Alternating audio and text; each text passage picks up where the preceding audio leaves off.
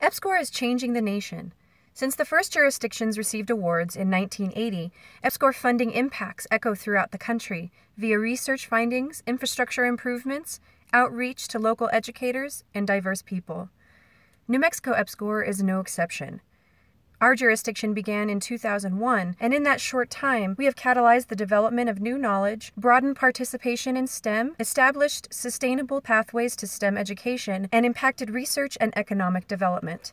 Today, we are 4 years into our 4th Research Infrastructure Improvement Award, Energize New Mexico. Our reach extends far beyond our state office in Albuquerque, from the remote areas of the Navajo Nation in the northwest to the oil fields of the Permian Basin in the southeast. Since we can't take you to see the impacts of New Mexico EPSCoR around the state, in the next 30 minutes, we will take you on a virtual journey of these locations, covering over 1,000 miles of road. Of course, we'll take you to our main research universities, University of New Mexico in Albuquerque, New Mexico State University in Las Cruces, and New Mexico Tech in Socorro, but you'll also get to see research at Eastern New Mexico University in Portales and Santa Fe Community College in Santa Fe, plus field sites on Laguna Pueblo, outside Truth or Consequences, on the Permian Basin, on the Navajo Nation, and in the Jemez Mountains. So hold on to your seats, because here we go.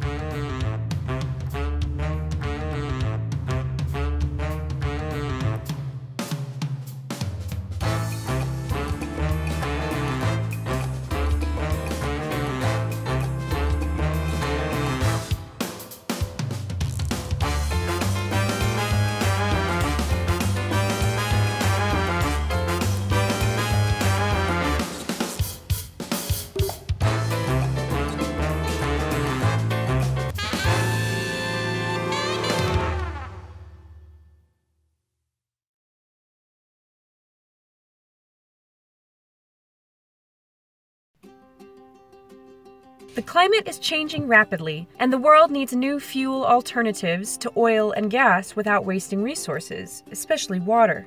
Algal biomass, organic matter derived from algae, could potentially contribute significantly to new renewable fuel standards.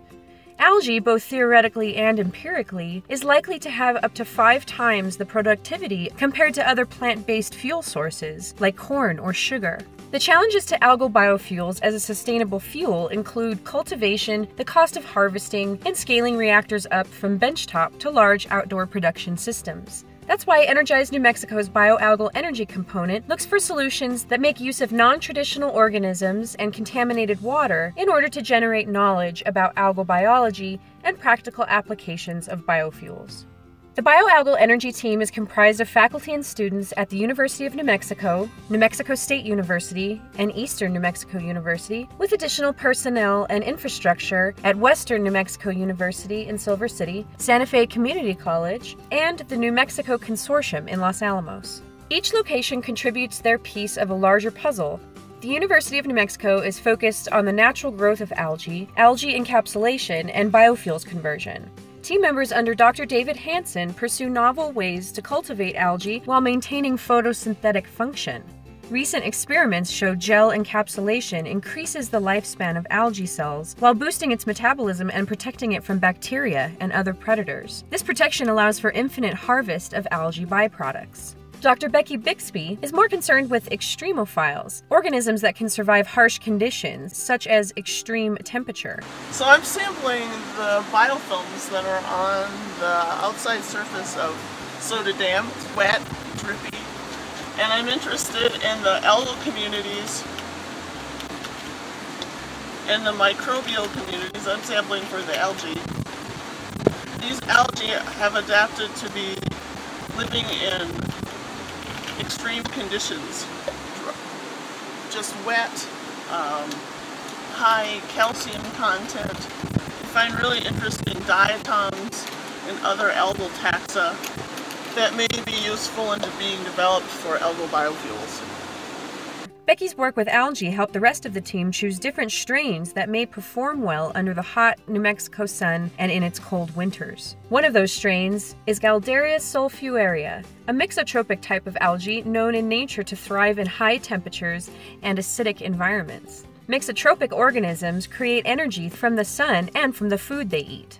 Experiments in the lab at New Mexico State University showed that Galderia grows well in wastewater, converting carbon in the water to biomass. In other words, a mixotrophic algae system can reduce energy costs compared to current wastewater treatment systems. So we use the faculty startup funds from EPSCoR as a means to solidify our position within the university. And this is a very unique resource. The high-resolution mass spectrometer that is here is the only one in this region, or the only folks doing this kind of work here.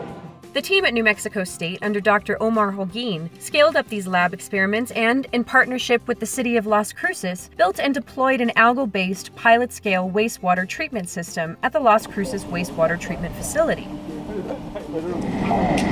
Here we are at our testbed facility at the Las Cruces Wastewater Treatment Plant. Here we have our Galderia strains in some enclosed photobioreactor. The goal here is to see how efficient they remove nitrogen and phosphorus out of the water, and then we can also harvest the biomass and then convert it to a fuel. So the significance here is that we can meet the discharge standards of the water facility within just a few days of the algae growing there, and it's kind of a net energy zero process, because we can convert the biomass to a fuel and reclaim energy that way. So we can save them money and have a greener, friendlier process as well. So far, the system has achieved over 90% removal of nitrogen, phosphates, and biochemical oxygen demand for primary sewage, meeting federal discharge standards in only 4 days. New Mexico State also experiments with other algae strains in side-by-side outdoor raceways to determine long-term growth stability in different conditions. Polycultures produce biomass densities capable of fuel conversion. Understanding how best to manage biological factors will be critical for future culture growth. EPSCoR-funded equipment is being used to harvest algae biomass and recycle the used water. The eastern side of New Mexico, home to 3/4 of the state's 150-plus dairy farms, has to manage more than just urban wastewater. In an attempt to meet the demands of local conditions, Dr. Juchao Yan at Eastern New Mexico University is using an EPSCoR-funded outdoor algae turf scrubber to purify dairy wastewater while producing algal biomass for energy production. This is our algal turf scrubber. We use it to cultivate algae in dairy manure effluents. In our detention pond, we mix well fresh water with dairy manure effluents to form what's called scrubber effluent. The effluent is pumped to our flowway, and on the flowway, photosynthesis takes place. The reason we try to do this project, firsthand, we try to adapt algae cultivation to our local conditions for energy applications. And second, we try to use algae to purify wastewater. And this is at the nexus of water, energy, and the environment. It's a win-win. Because of the success of the algal turf scrubber, a new partnership is underway with Dr. Yan and Southwest Cheese LLC for benchtop experiments growing algae with cheeseway wastewater. If successful, the experiment will be scaled up for use with the algal turf scrubber. Because of Energize New Mexico, algae may become critical to the New Mexico energy economy of the future.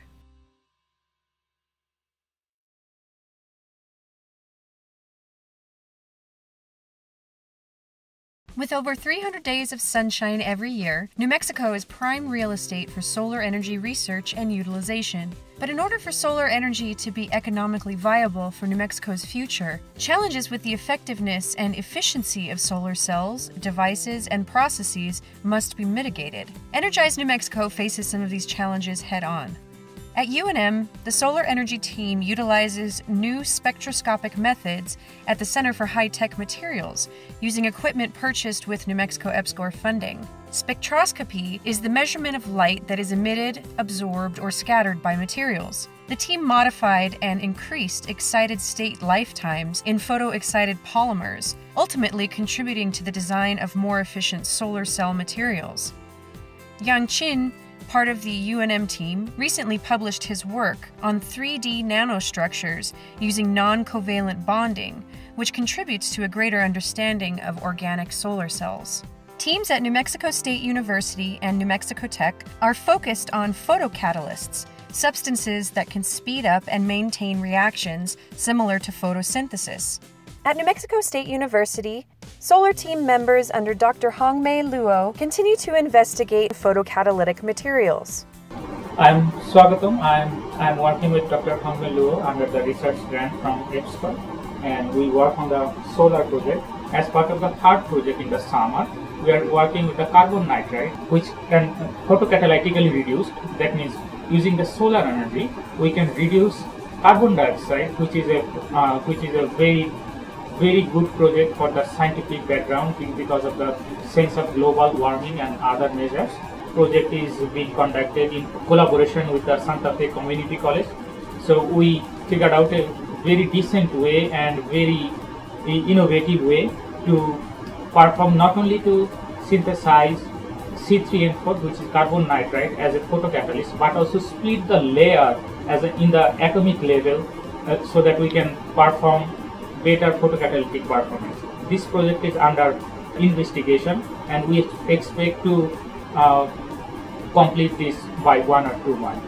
At New Mexico Tech, Dr. Michael Hagee's team examines materials with the potential to catalyze the conversion of carbon dioxide to methanol. I'm Michael Hagee, professor of chemistry, and I'm one of the co-leads for the solar energy team. A lot of our mantra or our theme is, earth abundant, non-toxic photocatalysts. So if there is a process that can be carried out, our idea is to generate photocatalysts that convert CO2 and bicarbonate into either value-added products like formate, or even internal combustion fuels like methanol. So that's one of the goals of our area.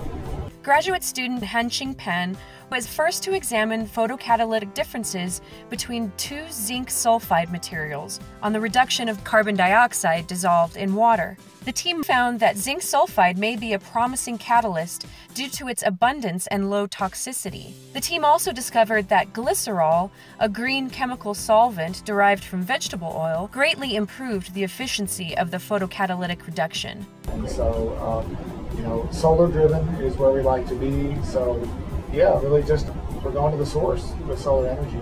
EPSCoR solar research, combined with the state's abundant sunshine, provide a bright economic and environmental future for New Mexico.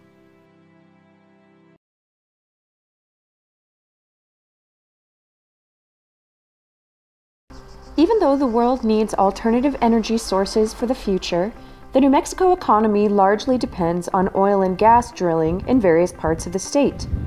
In fact, in 2013, oil and gas provided 31.5% of New Mexico's general fund.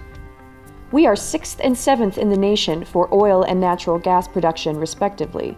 However, one of the downsides to drilling, both in the public's eyes and economically, is the amount of produced water generated by extraction. New Mexico alone generates 28 billion gallons of produced water per year. New Mexico EPSCoR's osmotic power component focuses on addressing the use of produced water as an energy source, making oil and gas extraction more efficient. I'm Frank Wong, professor in the Civil and Environmental Engineering Department. Been with EPSCoR since the beginning, and it's the PI of osmotic power generation research group. Dr. Huang and his team have successfully fabricated custom membranes for a pressure-retarded osmosis power generation system. Membrane fabrication is key to success of the system. In order to do membrane research, we need infrastructure. And so EPSCoR really provide a critical funding to build this infrastructure. Some of those equipment are being purchased, some of the equipment are actually being constructed and designed and constructed in-house. So we have, for example, flat sheet casting machine used to make flat sheet membranes, and then we have the spinning process that use the hollow fiber membranes. And then once you make the membrane, you will have to do testing and characterize them. And so from the characterization and testing, we build high pressure PRO systems to check out the power generations, and then also how much water will be generated from the membrane distillation.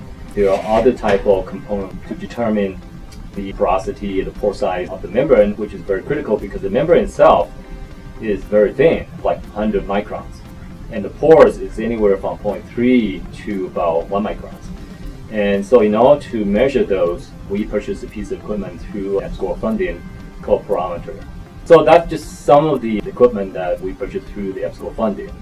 And I think that laid really critical foundation for us to have this infrastructure so we can continue our research on the membrane area. We just talk about the infrastructure, but that's more from the equipment, the hardware type of point of view. And software actually is even more important than hardware. The university will build nice buildings, but the building is nice without the people inside. There's really nothing. There's no productivity. So I think another important critical component for EPSCoR is the education, the training. For my particular group is really essential because we actually get a lot of undergrad interested in research. Before, like in my education so far, it's not really hands-on, it's more textbook. So this is like a great eye-opening, and like I'm really enjoying the actual hands-on experience that I've been able to get with this project. It's one of my favorite parts about working in this lab, actually being able to work on things that as environmental we wouldn't actually get to do.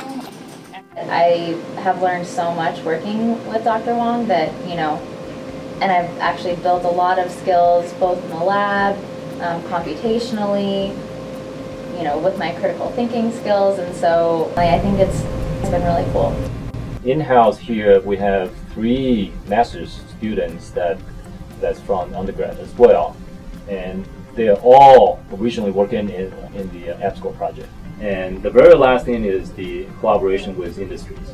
So we have strong collaboration. See, my belief is that, at least for me, when I do research, I don't stop at publication. I like to go and make the connection with the company. Because of their work on various membrane fouling issues, the team is now working in partnership with the geothermal team to extract and clean geothermal wastewater for use at Mason Greenhouse.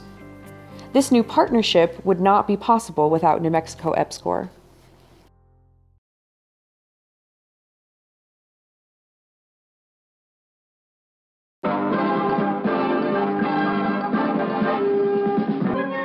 The magic of uranium. Uranium mining has a long history in the American West. After World War II, the United States saw a boom in uranium mining, including in New Mexico, where until 1979, the state produced 50% of the country's supply of uranium. New Mexico holds the nation's second largest identified uranium ore reserves, but concerns remain about surface and underground contamination from these mines, long shut down and left abandoned, and there is little scientific understanding of how uranium molecules react to and move in the environment. For Energize New Mexico, the uranium transport and site remediation team's goal is to combat this lack of understanding through research, experimentation, and outreach. As a multidiscipline interinstitutional component, collaboration is key to success. Our team has largely been involved working with Laguna Pueblo. They have been great partners on this, very supportive in helping us do our research. They're very interested in the dust transport study going on there because generations of their people have been impacted by the mine there. So they're very interested to know if uranium is being transported in dust today, and maybe what effects it had on them during the operations of the mine. It's been really enjoyable to work with them, and they know the area better than anyone, and we're able to give them information on things that can't be directly seen, or just developing a better picture of what's going on around Jack Pile. It seems to be well appreciated. After sampling soil and water at Laguna Pueblo and the Navajo Nation, team members examined the samples and characterized the molecules within using equipment purchased through Energize New Mexico. Equipment includes the Milestone microwave, which heats the samples to break down the molecules, an anaerobic glove box for handling potentially radioactive materials, and, as Tina mentions, an advanced ICP-MS. How has EPSCoR helped your research? EPSCoR actually fund my whole research. I actually up to 80% of my research funding from EPSCoR, like those fancy machines like SPMS and also the microscope for digestion and also my tuition. Thank you, EPSCoR. Do you think that having EPSCoR funding has encouraged you to continue this kind of research? Yes, of course. Absolutely. ICP-MS stands for Inductively Coupled Plasma Mass Spectrometer, and in essence identifies and counts the type of molecules within the sample. As Dr. Lilia Froilova of New Mexico Tech explains, it's an incredible machine. And basically, it's a wonderful machine. So it allows you actually catch the concentration on uranium on the level of 1 ppb. So that is allow me to see how it is tiny difference between my modifications and exactly to find the correct combination that is allow me to achieve my goal. Without this machine, you have no other method to actually catch and to pick so low amount of uranium. So because my goal is like 99.9% of uranium out.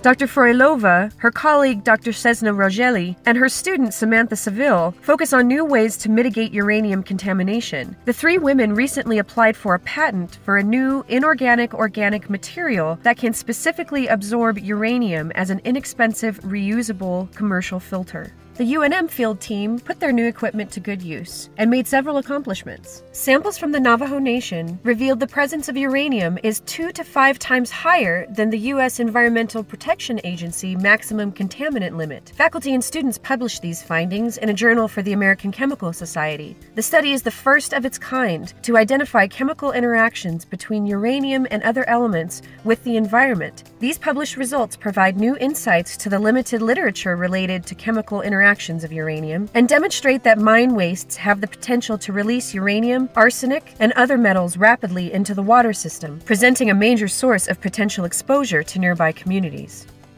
Building on these findings, the team published another study currently in revision about uranium mobility in the Rio Paguate, downstream from the Jackpile mine on Laguna Pueblo. Their findings that dilution and plants help decrease uranium concentrations will contribute to contamination mitigation. Using soil samples from 6 sites near the Jackpile mine, New Mexico Tech students and faculty characterized the soil microbiome, including bacteria with the potential to reduce uranium-6 to uranium-4. We'll let Olivia Chavez explain. Did you know that there are microbes that can interact with uranium? It reduces uranium-6 to uranium-4, which is an immobile version of uranium. I studied these microbes at the Jackpile mine in Laguna Pueblo. So far, we have found that we have both metal oxidizers and heavy metal reducers in the same soil. This means that we are probably not a candidate for bioremediation, but our data will help other mine sites around the world with their bioremediations. Because of the collaborative relationships established through Energize New Mexico, the New Mexico Environment Department reached out to some of our EPSCoR uranium team members for independent analysis of the effects and impacts of the 2015 Gold King mine spill. Energize New Mexico's contributions to human and research infrastructure will ensure that, should New Mexico resume mining our abundant uranium resources, we do not leave behind a legacy of contamination harmful to our people.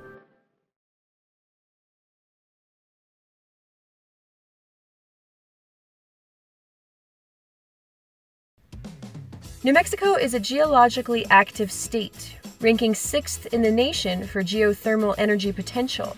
While some surface evidence exists for large geothermal systems, more detail lies below the ground. Exploring and utilizing geothermal resources may become important to New Mexico's economic future. The human technologies applied to natural systems can cause profound changes to other resources, such as groundwater. Energize New Mexico's Geothermal Energy Resources component addresses the energy potential of these abundant geothermal resources and the economic and environmental implications of such systems.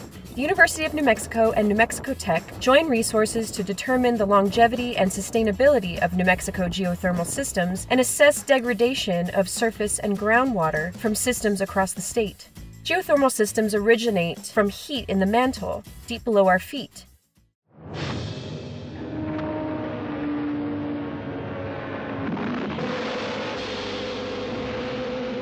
Since we can't see or travel to the center of the Earth to map it, New Mexico EPSCoR funded infrastructure for creating the most accurate 3D and cross-sectional models of these systems. Equipment purchases include a Zonge magnetotelluric system, the first of its kind in New Mexico. In magnetotellurics, we record two things. We record variations in the Earth's magnetic field using induction coils like this one, and we measure variations in the Earth's electric field using specialized electrodes like these. New Mexico Tech deployed the magnetotelluric system at locations in southern New Mexico based on initial assessments in year 1. Those assessments resulted in a statewide geochemical database. Essentially, they mapped unseen underground systems using trace elements often found in geothermal systems. As for the magnetotelluric system, 2D imaging shows potential geothermal upflow zone over the Socorro magma body on Sevilleta National Wildlife Refuge. Magnetotelluric and transient electromagnetic methods identified outflow plumes at Recon and Alamosa Creek south of Truth or Consequences. These results helped Jeff Pepin and his group develop a plan for geothermal sustainability in Truth or Consequences, indicating that resources have good potential for direct use of heat rather than for sustaining electric power. A new partnership with Mason Greenhouse is underway in collaboration with the Osmotic Power Component, and a collaboration with Los Alamos National Laboratories resulted in a new geothermal exploration map for southern New Mexico. Because of the detail the system provides, geothermal industry leader Ormat Technologies will receive the magnetotelluric surveys directly to begin detailing the best places, if any, for geothermal prospecting. At the University of New Mexico, Dr. Laura Crossie and her team specialize in the Jemez geothermal system, beginning with the Valles Caldera National Preserve. Using geochemical detection equipment purchased through Energize New Mexico, the team identified geothermal sources and, more significantly, hydrologic flow paths. Measurements of geochemical tracers and carbon dioxide flux allowed Dr. Crossie and her students to map out an extension of the Valles Caldera system to the south, southwest, and northeast. Hi, I'm Jared Smith. I'm a master's student at the University of New Mexico. We're here on top of Soda Dam, which is a Fisher Ridge-style travertine deposit. We just measured some CO2 flux down there around the diffuse areas, and right now we're on a structure, actually an intersecting two intersecting structures right here, where we do see elevated CO2 flux. Now, what we do with our CO2 flux after we measure it is we multiply it by the area, which gives us the annual total flux of the area.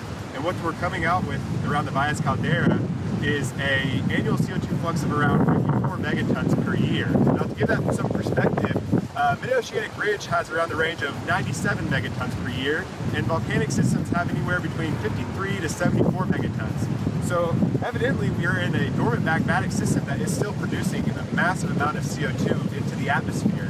And these travertines record past CO2 depositing, past CO2 degassing along it.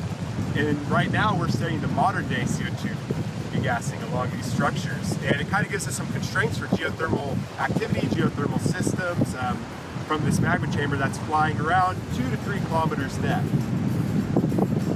In year 2 of the project, Energize New Mexico funding allowed for an interinstitutional graduate-level course called Geothermal Energy, Tectonic Setting, Exploration, Production, and Sustainability. The class was a partnership between the University of New Mexico Tech, Sandia National Labs, and Los Alamos National Labs, and provided a unique opportunity to combine research with education as students actively engaged in field activities with team leaders.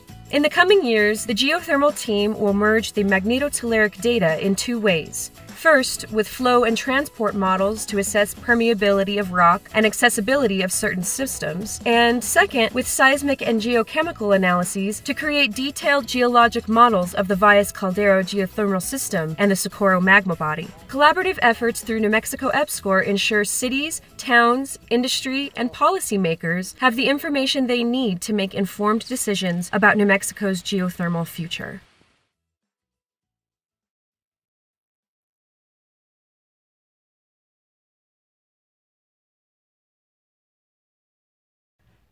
New Mexico's energy industries are important to the economy, yet are constrained by environmental impacts and water resources. Humans play an important part as well, especially when considering supply and demand for both energy and water. New Mexico needs to maintain its water and energy supply to its people, plus agricultural and ecosystem services that also use energy and water, but more people demand more energy and more water. So, how do we understand and efficiently navigate complex systems like these? Through the social and natural science nexus component of Energize New Mexico. System dynamics is a computer-aided approach to policy analysis and design. It applies to problems arising in complex systems over time. Team members work towards developing a system dynamics model, linking complex natural and human systems to better understand the trade-offs that occur between different energy and economic development choices, while considering the potential for socioeconomic, environmental, and water use sustainability. As an arid climate, New Mexico's dwindling water resources are precious. However, the state's been long without a water budget, so the Social and Natural Science Nexus team hosted a workshop in year 1 to start developing a statewide water budget with scientists, experts, managers, and government representatives from across New Mexico. In partnership with the Office of the State Engineer, the Water Resources and Research Institute at New Mexico State University, led by Energize New Mexico co-lead San Fernald, combined data on evapotranspiration, precipitation estimates, surface flow statistics, groundwater capacities, and water use statistics to create the Dynamic Statewide Water Budget. For the first time, the Dynamic Statewide Water Budget synthesizes water supply and demand information from across the state into a single, easily accessible location. What we're shooting toward is a model that allows people to go on the web, click on their watershed, their county, their water planning region, and actually see the whole water budget and the different fluxes and where the surface and groundwater go. EPSCoR supported graduate students trained in system dynamics modeling and began research on case studies in the lower Rio Grande watershed. For example, they documented impacts of drought on the decline of groundwater storage and compared the energy cost of pumping groundwater to using surface water. The data will be integrated into the Dynamic Statewide Water Budget to determine trade-offs between water availability and energy or agricultural production. We're bumping up against the basically limits to use because we're in a drought. So that's why we need these data now and why they didn't have them before, because there wasn't this scarcity driving the need for the research like there is now. The Dynamic Statewide Water Budget is the first major step in completing the larger interdisciplinary system dynamics model integrating social and natural science research. Also essential in this model is the understanding of relationships between economic conditions and fossil fuel activity. Dr. Janie Chermak, team co-lead at UNM, focuses on the economic implications of energy development. In preparation for the full system dynamics model, Dr. Chermak and her team completed the first comprehensive statewide survey on attitudes and preferences towards various energy sources. While it was confirmed that residents living in oil-producing counties favored an increase in oil production compared to the rest of the state, a majority of New Mexicans, regardless of their location, rank the environment as more important than the economy. This illustrates the complexity of creating a model with diverse opinions coupled with strong connections to the land and a reliance on fossil fuels. Modeling these relationships is imperative in order to develop a system dynamics model that can help develop a solid understanding of the linkage and trade-offs between energy, water, the environment, and the economy. The resulting system dynamics model will enable policymakers and researchers to compare and integrate information across many areas to address questions as New Mexico develops its energy future in a sustainable way.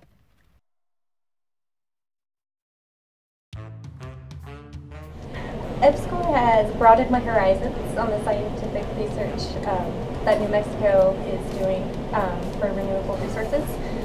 They have given me 2 wonderful jobs. They have paid me to travel and stay at different schools, and all the research that I am doing for them has broadened my horizons. Not only that, and it helps every school I go to that seems to be applied. I can apply it more, so and benefit that school as well.